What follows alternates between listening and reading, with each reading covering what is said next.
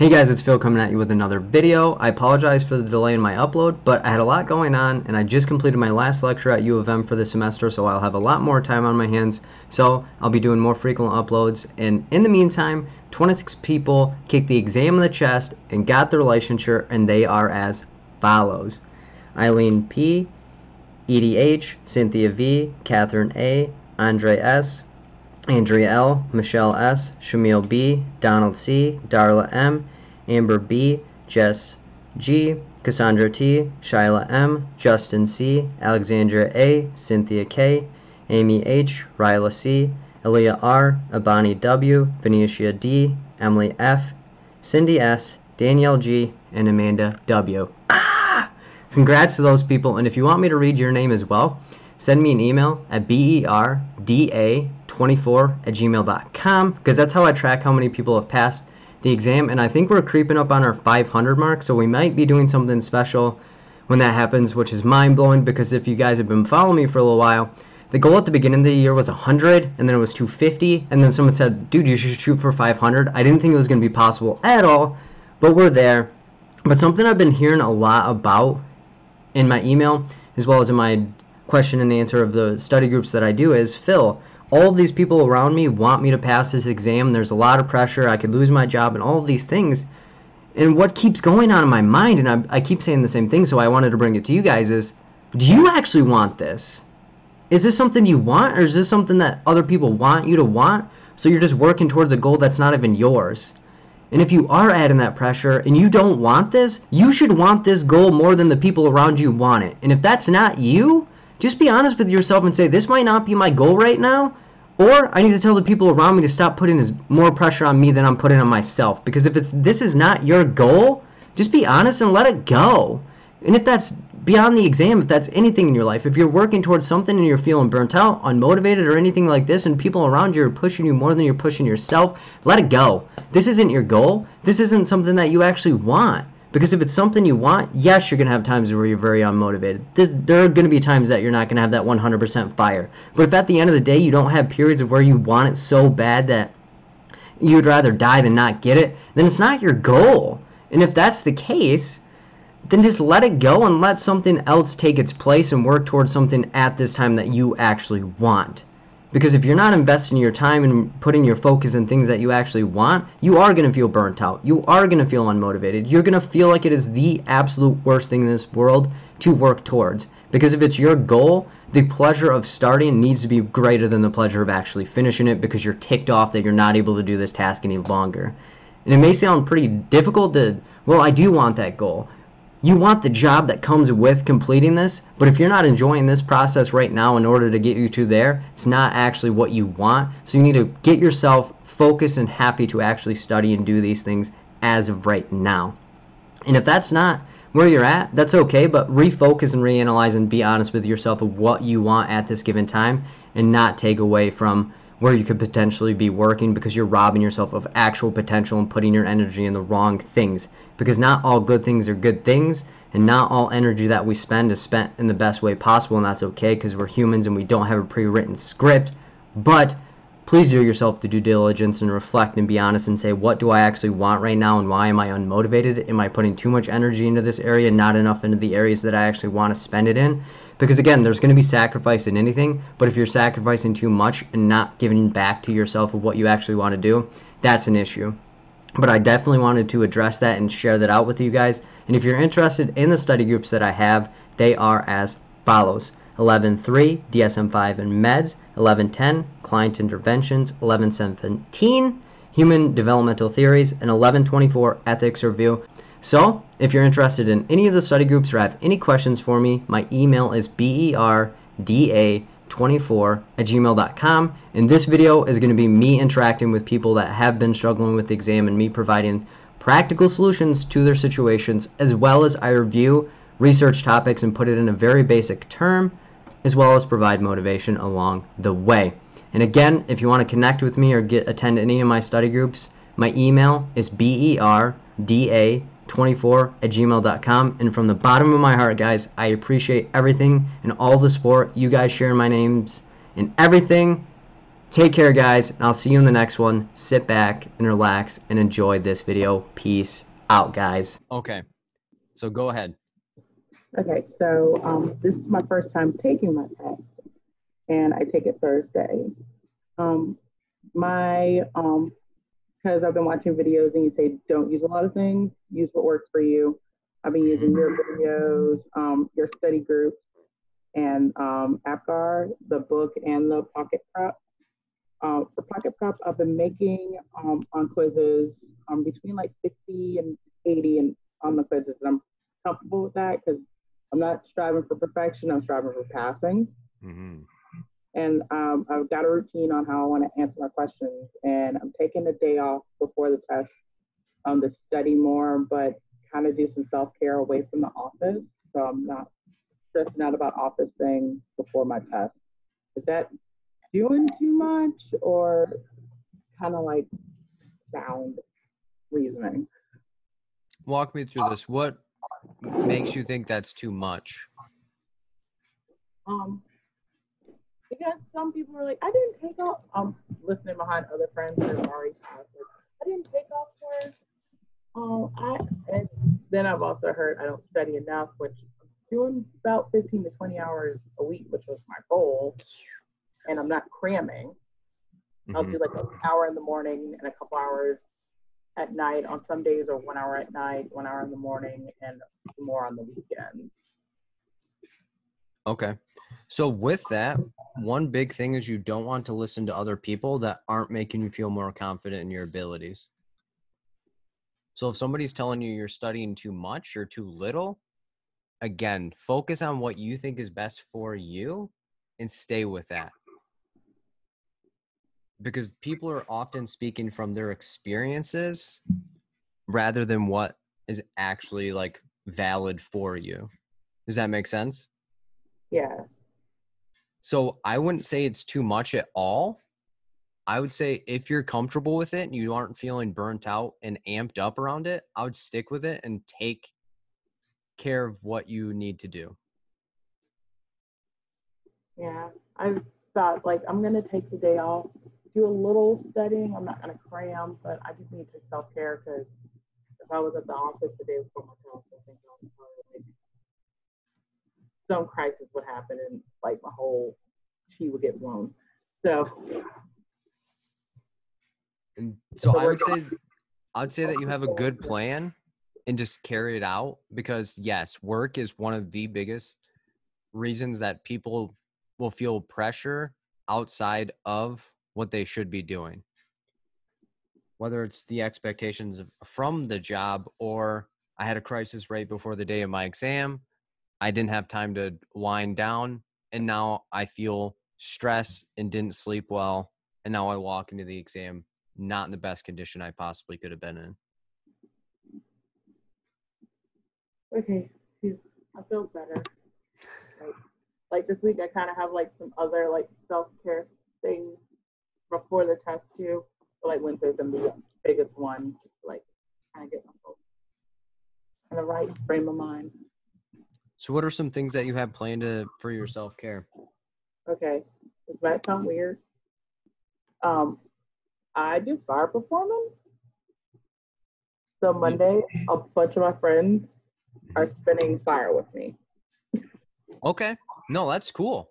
I wouldn't say that's weird at all, because if it recharges you and makes you feel good, there's zero judgment. Yeah. So now, if you're setting people's houses on fire, we have a different story. Oh, no, I'm not I'm a healthy pyromaniac.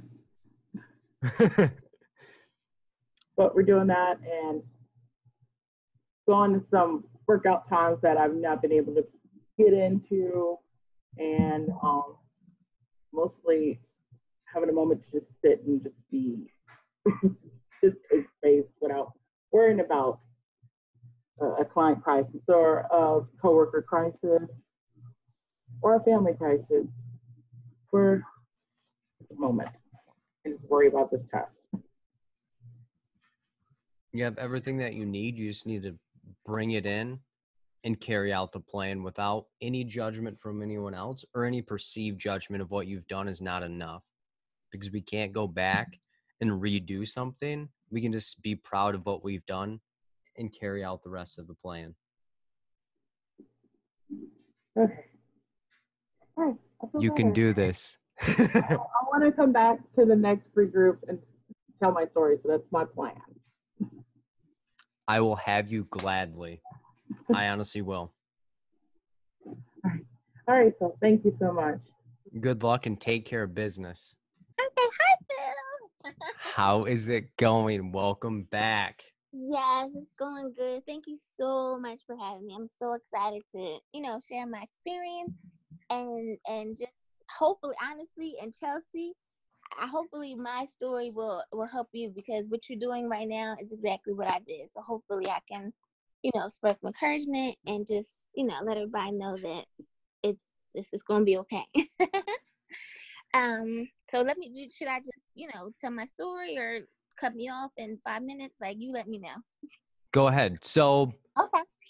say why I'm having you come back. Okay, great. Okay, guys. So my name is Dr. Kia Renee, and I passed my LMSW exam August 12th, 2019. Very, very exciting moment in my life. Like, literally, the most exciting moment. Besides, getting my doctorate, it just felt like the completion of my academic career onto, my next move for my career.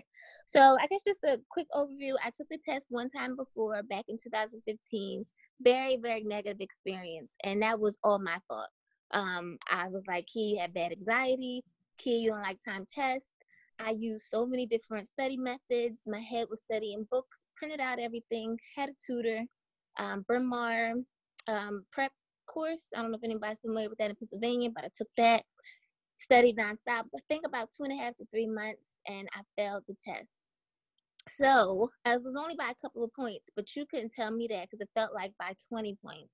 I was so devastated. I said, I don't want to do it. I don't need it. I'm going to get my degree and I'm going to just move on with my life. That was my thought. But, after I graduated, I started getting the itch, I think you might want your license. So end of June is when I found Phil. And that was through, again, me first just trying to see what was going on. Like, hey, I ain't taken it in about 4 years. And I knew the year I took it, they was just about to go over to the updated DSM.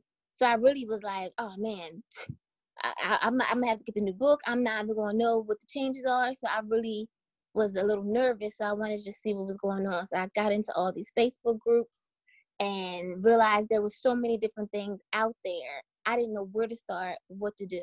I heard about Dawn's book, which a friend of mine's worked with her in the university she works at. So she definitely told me whenever I did want it again. And a couple of people who have their PhD in DSW recommended me to get it if I wanted to, pursue that in my career.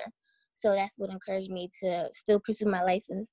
So I got Dawn's book. I knew that's what I was going to read. In my mind, I only wanted 2 methods, maybe 1, because I had so many different ones prior.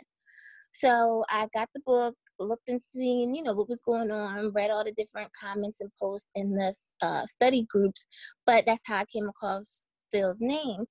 Saw his YouTube videos, absolutely felt like, man, this was a different way of learning. This was something new that I did not incorporate before. So I was like, let me check him out. Then the story is over. Because after Phil, I just felt like I needed exactly what I was missing from his videos, from his encouragement, and the way I studied moving forward definitely changed. So a couple of things that I did, and definitely some key things that will stay with me throughout my entire academic, career and everything, because Phil really dropped some knowledge, not just for this exam, but just throughout life. So I used Dawn's book. I read, probably a chapter a day, tried to spread it out, did Phil's videos during the week, and definitely his study sessions on Sunday. One of the things that really made me stick with Phil was because I still was thinking about all those negative things on top of the new negative things. Like, Kia, why didn't you do it in 90 days? Kia, I can't believe you didn't, you only failed it by a couple of points. So I was still hard on myself, thinking I was still back in 2015. one of the things that Phil said that really dawned on me was, even though, you know, you're going in for the exam again, it's not the same test. So don't think about what you did before. Don't think about the test before. Think, you know, clean slate, you're going in, you're taking a new test. That absolutely helped me because I just erased the anxiety that I had about the way I did it and how I did it before and how hard I was on myself before, which was the next key thing that Phil constantly said. If anybody's been with him for a while, positive thoughts generate positive outcomes. I was so negative on myself, and reflecting on everything that I went through. I wasn't encouraging myself. I kept, you know, kid, you don't like tests. Kid, oh my gosh, the clock ticking in the corner. You always failed in high school. Like, I was just going back, you know, thinking of all the things that I never accomplished when it came to a test with this license exam. So he really, you know, jammed that in my brain, and I took that and moved forward. So a little thing I came up with, and I said it to myself all the time during the exam, every moment that I could, kid, you know it, so you can do it. Like, kid, you know it, so you can do it. Like, and I would just tell myself that. So it's something as simple as that, or whatever encouraging thing that you might have or posted or whatever, keep that near you during those, you know, stressful, anxiety filled moments, because it just really alleviated that for me and allowed me to move on.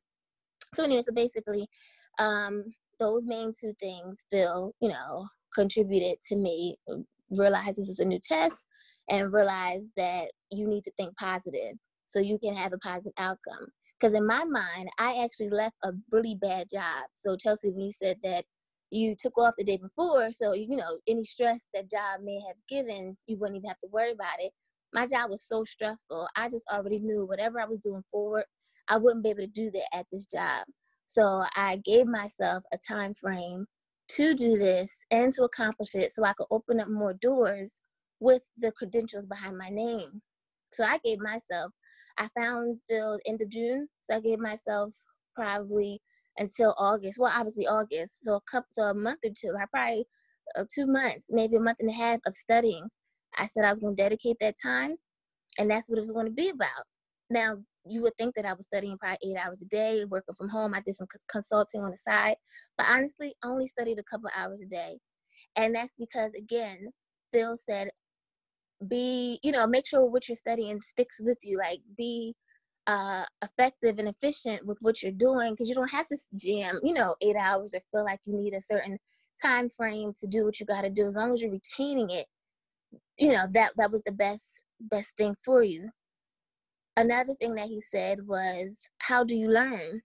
Again, I read books and my head was stuck in books the previous time. He said, add in visual, add in audio. And again, if you've been with him for a while, you heard about the voice memo. I recorded myself with everything, again, little pieces from the book and definitely pieces from his Word documents. And, I played them while driving. I played them while shopping, in the market. And I started talking with it as if it was my favorite song. So that was definitely an element that definitely helped me, because it allowed me just to bring it to memory without having a book in front of my face. So that definitely helped.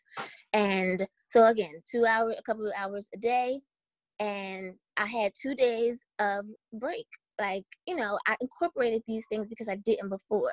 So having Saturday and Monday as my study breaks, no studying those days, I felt efficient in what I did, because Sunday I found a study partner, again, through Phil's sessions.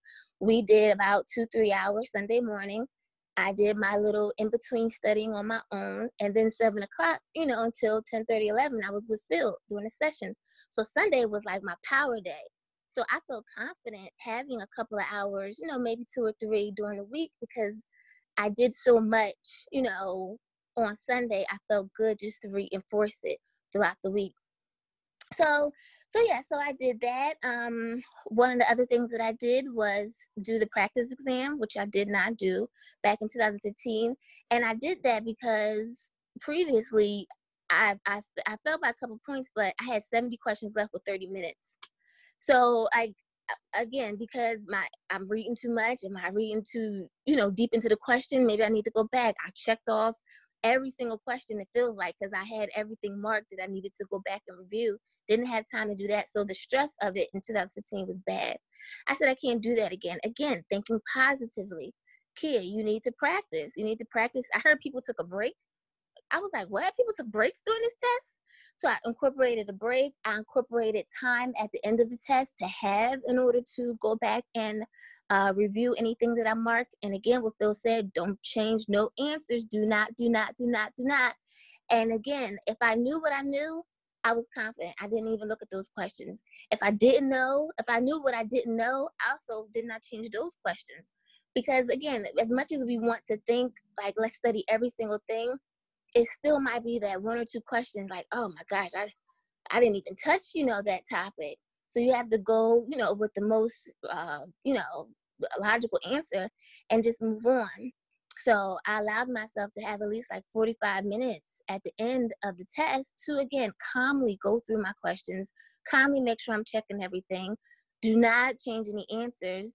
And I mean, lo and behold, I did the survey and it said, congratulations, you passed the test. And I mean, it was an amazing feeling because I was so positive about it. And honestly, and Phil will tell you guys, I was stressed about not stressing. And stress sometimes comes natural if we're doing something, to this extent. And with all the different reasons to stress because of this exam, it's normal. But I guess I was, again, as we all do, listen to other people's story. I'm like, well, maybe I'm not studying enough. Kia, why are you so comfortable only studying 2 to 3 hours? And then Phil was like, you're just creating, you're just creating something out of nothing. And again, I guess it's a natural habit. If I'm not stressing about this, I'm gonna find something to stress about because I need to do it during this most, monumental moment of my social work career. So he told me to relax. My test was Monday the 12th. He said, do not come to my session on the 11th. He said, do not read Dawn's book again because I had a whole week. I said, I'm not going to see you for a week and I shouldn't read the book again. He said, do what you need to do, but I wouldn't advise that. So I didn't do that. I did not do that at all. I took Dawn's exam in the back of her book, passed that, and then I took the ASWB exam and I was good for that. So during that last week, I might have just did a couple of questions here and there throughout each day, ended up doing all 170 by Friday and just, went into the book, like question 25, I had page 54 highlighted. So I might have just reflected with Dawn's book in that way, connected each question to the page number. So if I did feel myself a little caught up, I was able just to go directly to that page and just read that paragraph to confirm my thoughts, or check the answer that I chose. So then the day before, Sunday, Chelsea again, self-care. You did everything that you're thinking about, everything that I did. I forgot what I did. Actually, it's a blur. But I know I didn't touch no material. I was relaxed. Got up Monday morning, again, beautiful morning, took a scenic route, did not take the highway, had my classical music playing, and I just needed to be calm driving there. That was very important to me. And like I said, I used all of the practice things that I did during the practice exams, during the actual exam, stayed positive, and I got a positive outcome. So I definitely think if I just used Dawn's book, I might have missed some things because Phil touched on things that she didn't, and vice versa. Her book is so much content that Phil just made it realistic. He made it he just connected it to everyday life. Like, oh yeah, that's the great example because I experience that all the time. So I definitely feel like the book and Phil helped me and encouraged me enough to pass this exam. So I think that's everything, Phil. I just realized we talking for a minute. So yeah. No, that's okay. So if you could give one piece of advice to somebody that is struggling right now to prepare and they don't feel confident, what would you tell them? One thing. Remember your reason why. Just know your why. Know the reason why you're doing what you're doing. Like for me, it was because I left my job that I knew wasn't going forward to go into that next career that I just wanted to sink my teeth into. So I didn't have 90 days. In my mind, I didn't have 90 days to retake the exam. So I knew what I wanted to do with my career, and this license was the last piece of my puzzle. So I just continuously remembered my why. So I would just tell everybody, remember your why, speak positive thoughts, and just try to move forward. Awesome. Thank you. I You're appreciate you quite coming back. welcome. No, of course, of course. I'm so excited I got to do that. Thank you for allowing me to. Of course. And a lot of people are going to be grateful, myself included, that we got to hear it. Yes, no problem. And I'll stay on, chat. I see some stuff in the chat room. Again, thanks, Phil. Awesome. Thank you. All right. You're welcome. So anyone else have any other questions? Okay. So what is a realistic amount of time to prepare for this exam? So this is going to be very, very difficult for me to decipher and give a time length. So it's going to all depend on your comfort level. And a lot of people will tell you, here's this amount of time that you need to do. Meaning you only have 90 days, you only have 60 days. My time frame is all whatever you're comfortable with. And where does that comfort level going to come from? When you feel like you're bored of studying or burnt out of studying, you may be studying too much or too much at one time. So there's two different continuums. If you are feeling burnt out and you just started studying, you are likely hammering too much information and too much studying at this time.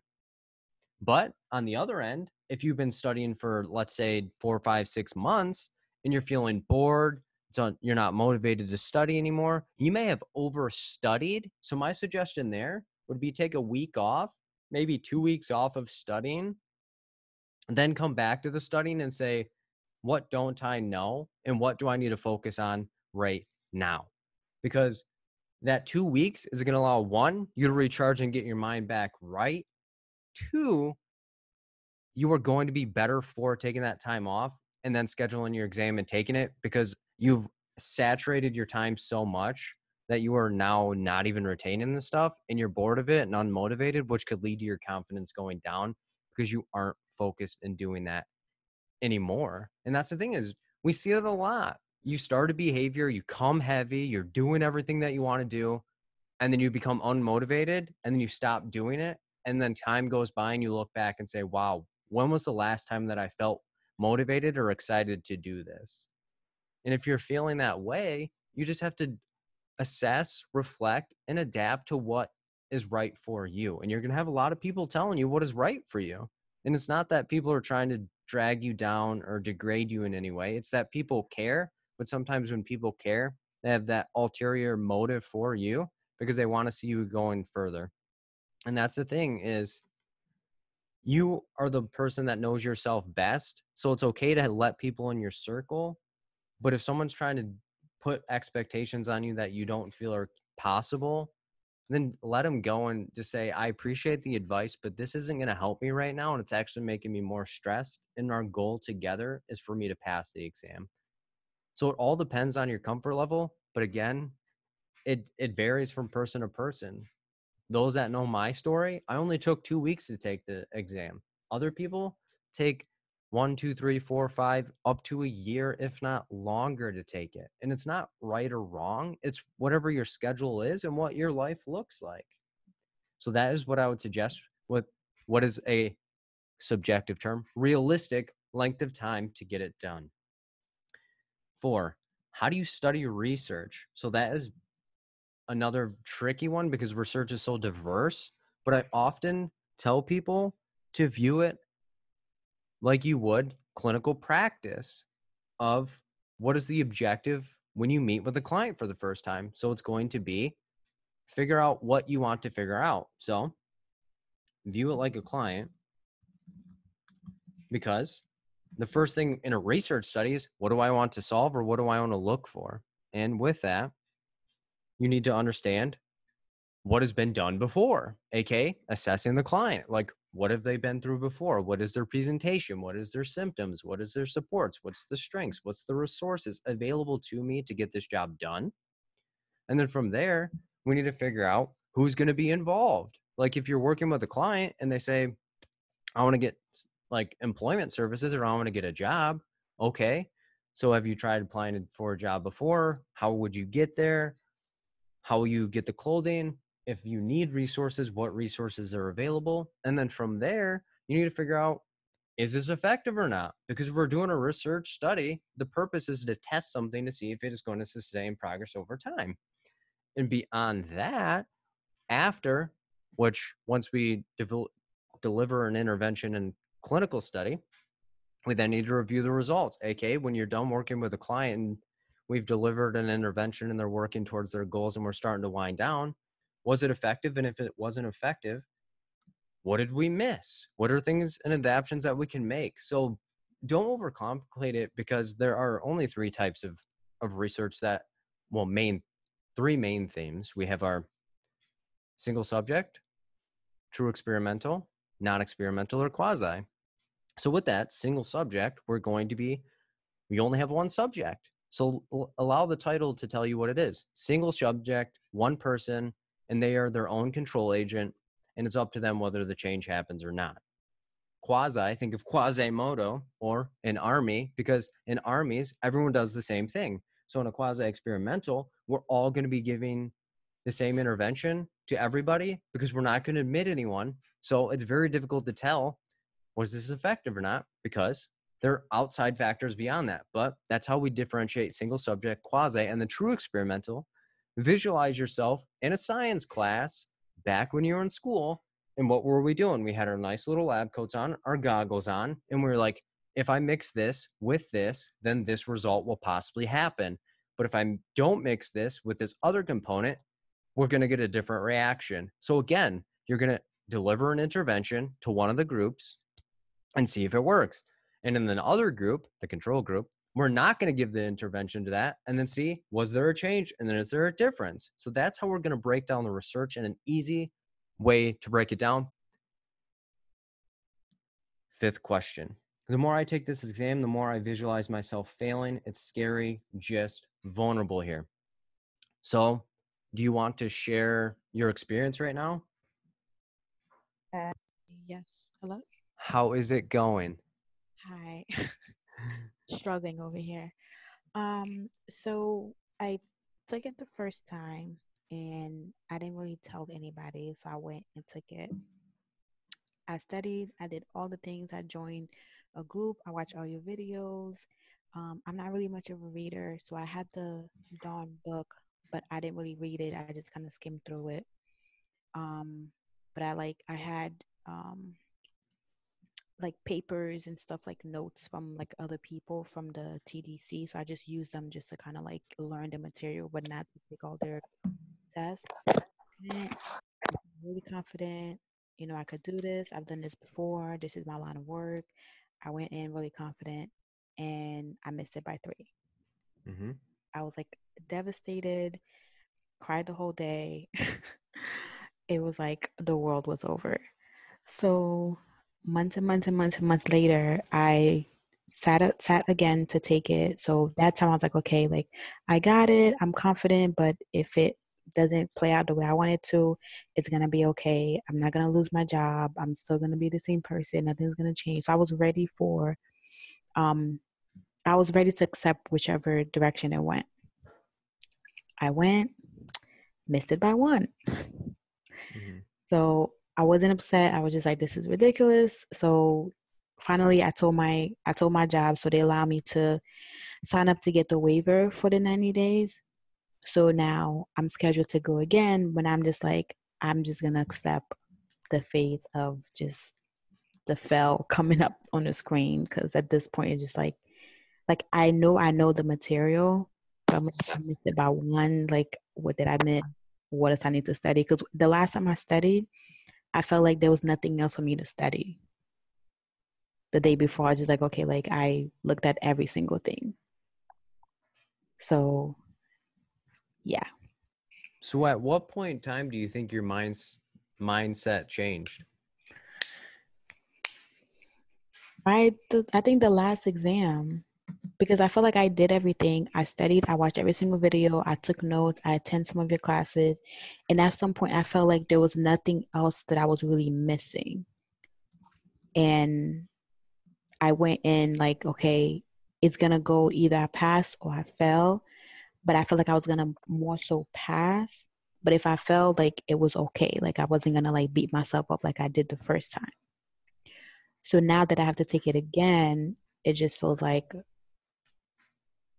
I kind of feel like maybe I need to accept that maybe I am going to fail. Maybe I'll feel better about it.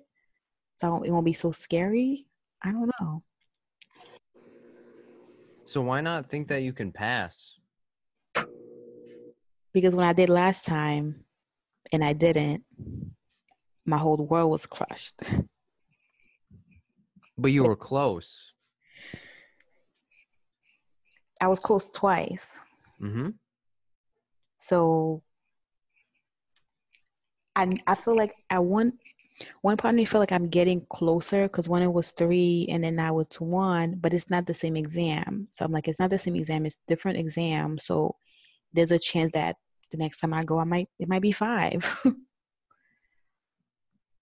With this, you're missing one component. Do you know what that component is? No. It's still the same person. It's a different exam, but it's still the same person with that hungry mindset. And I think this failure has convinced you that you're not that person anymore, but you totally are. That person that was hungry, still intelligent and competent is still there. This exam has just convinced you that you're not. Yeah. So that's the thing, is a lot of times people will forget they are that same person with the same wiring and that same process, and you were close. So it's like walking over and changing my kitchen sink rather than throwing a dynamite stick in the bottom of my basement and blowing the whole house up, because you were close.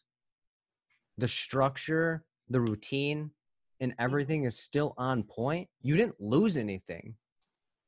Like you said, if you had that mindset, if I pass or fail, I'll be okay. But I think in your mind, you only told yourself that pseudoli because you're like, Yeah. I'm going to pass because I'm going to kick this in the head. And I'm not preparing to fail because I don't think that's a possibility for me. And that's where you have to be honest with yourself and say, was I truly okay with failing? Or did I just say that to make myself feel okay? Because if it did happen, I've said that I'm okay with it. Yeah. And I just like, when I think about this test and I think about me pressing like submit, that last thing is just like, it freaks me out. Even when I took it the last time, I took so many breaks because I'm like, okay, I need to like regroup because I can't sit still for a long period of time. It's just, I'm not like diagnosed or anything. It's just me. So I get like impatient. So I took breaks. I say the information to myself and I come back and I kind of reread it because I want a fresh mind. So I'll reread it and then try to answer. I didn't flag any questions. The first time I went back and like changed a lot of answers. This time I was like, I'm gonna just answer whatever comes to mind. And I did that. And then to like see myself pressing submit towards the end, it's just like, it's terrifying. So I'm just like, I don't know. I'm actually scheduled to test on Friday, and I know I'm going to change my test date. Why? Well, because of my mindset, I haven't been really like, I don't feel confident right now. Like the past couple of days is when I actually like try to pick up the book and I kind of read through the book. Because I feel like maybe I was missing a lot of information, so I read the book, but I just don't feel like I did the last time. Like I have the information in my head. So this is going to sound weird, but I need you to do this exact same thing as you did last time. I need you to do the same exact routine. Okay. Because it worked. Yeah, I think it worked too, but I'm like, what happened? So, okay.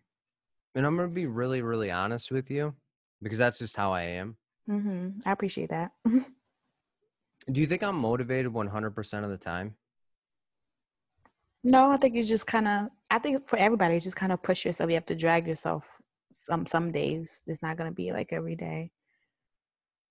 Do you know how long it took for me to upload another YouTube video besides this recent one? No, how long? It took me 3 weeks in between uploads. And in that 3 weeks, of course, I was doing a lot of other things, but I really didn't think I was touching people's lives. I really didn't. Yeah. I was sitting in that moment, and I'm getting ready to record a video, and I'm like, you can't do this anymore. You can't impact people anymore. And that was the exact thing. And why I'm telling you, you have to do the exact same thing. Because in my recent video, I said, before I was recording, I was like, you're getting in that chair and you're going to say something because these people need you. So every single person in your life needs you to do the exact same thing as you did and expect a different result. And it's a lot of pressure, but with pressure comes greatness, because without pushing in the discomfort and pressing and molding ourselves, nothing extraordinary happens ever. And trust me, it's the crappiest feeling to do something and not get the result you want. Yeah. But your result in your mind is not what everyone else is seeing. Your not good enough, quote unquote, could be someone's perfection. Like someone could be looking at you and saying, wow, I'm so glad that they're still doing this. Wow, I can't believe they're doing this with all of this. Wow, I can't believe that they're going back at this as hard as they possibly can. So people are getting motivated by even watching you do what you think is impossible and no one's rocking with you. Yeah, I guess I'm like getting in my head and I don't know, like, yeah. Thank you. Of course. And with that, you may have to take a day off. If you don't feel motivated, just sit back and reflect and say, is this my previous attempt talking to me, or is this my current attempt talking to me? It's all my attempts talking to me. And that's okay. It's okay to, again, not feel motivated and not feel like you're doing enough, but push yourself and still do something and know that you're better for it. Okay. Thank you. Thank you, guys. It was hard for me to come up here. And like I said, I appreciate you doing this, because there's somebody listening to this that needed to hear that. Yeah, thank you. Of course. And I appreciate everything. And if you need anything, please reach out. But I know you're going to walk in next week more confident and get what you want. Okay. As long as you trust yourself, believe in yourself, and take care of business. Okay. I'm going to start working on believing it. Awesome. All right. Thank you. You are welcome. Okay. So during my last year and completed my clinical supervision, my father passed away suddenly. I continued to push through and completed all my requirements. However, one adversity after another, I was finally able to take my exam in late May. I took my exam in July, failed by 8 points. During the exam, I came across a question that triggered me, and to be honest, I had already been nervous, and I believe I shut down after that question. I am scheduled to retake the exam later this month, and I'm terrified of this occurring again. Any advice? Of course, of course, of course. So for this, absolutely sorry that happened to you, and that's a rough experience, and we often don't know what is going to trigger us and what is going to derail us at points in time. So with that, definitely, 1, take care of yourself. 2, be practicing mindfulness or techniques that you can utilize to de-escalate yourself during the exam and refocus yourself. So with this is going to be to develop a routine and ensure you are mentally charged. And what does that mean? So developing a routine, I often tell people, find things within your control during the exam to refocus yourself. Because with this, I fiddle with things 100% of the time. Throughout this thing, been messing with the fingernail clippers, been moving my hat, been moving a pen. But during my exam, there's a marker next to me. So I had that marker in my hand 100% of the time, darn near, because I was fiddling it. I was moving it up and down, because that is what kept me focused And I knew that that was something that was comfortable for me. And that's how I prepared during the exam, actually. Because I always tell people, practice how you're going to perform. Because if you do different things during your prep than you will during the actual exam, it doesn't correlate, and it's almost like an entirely new experience. But if you're reading a question and it brings something up for you, there's no shame in the game to take a couple of seconds to bring yourself in, whether that's taking a couple of deep breaths, whether that's closing your eyes and flexing your shoulders back and then coming forward and then back again and forward, whether that's clenching your fist back and forth, just to bring yourself back into the room and to release any stress in your body. Of course, you're going to have stress stuck in your body, but just to release and process and bring yourself back in the moment rather than outside of the exam room. Because if you're outside of the exam room, it's not going to be helpful for you to be able to pass the exam.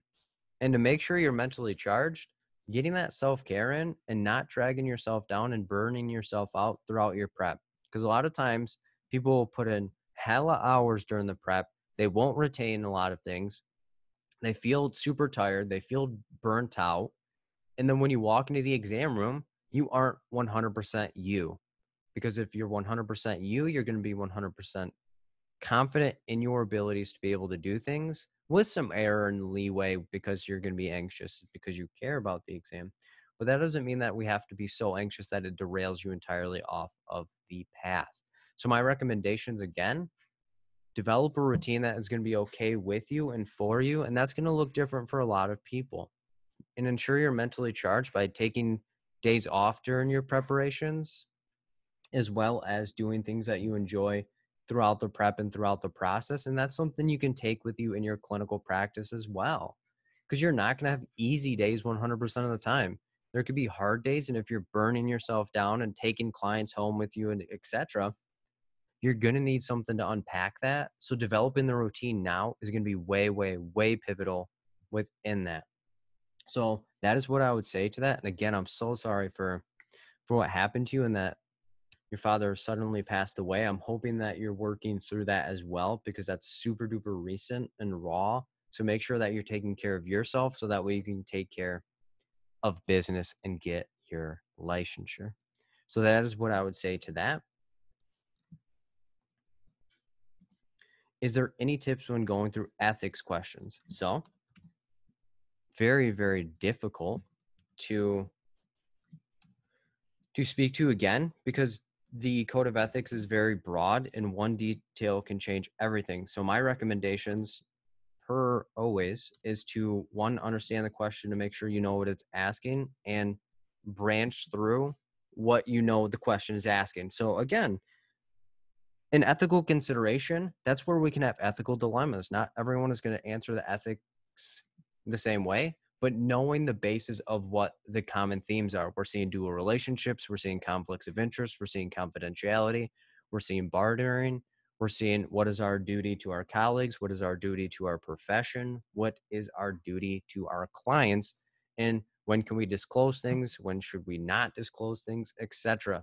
Duty to warn and all of those things. So keeping those bases down and letting it roll. So that is the thing, is when you don't have the knowledge of the code of ethics or intricacies of that, or trying to rush through a question, it's going to be very difficult to get it correct. So my tip is take your time and understand the question, and understand why each answer is incorrect and why the single choice is the answer.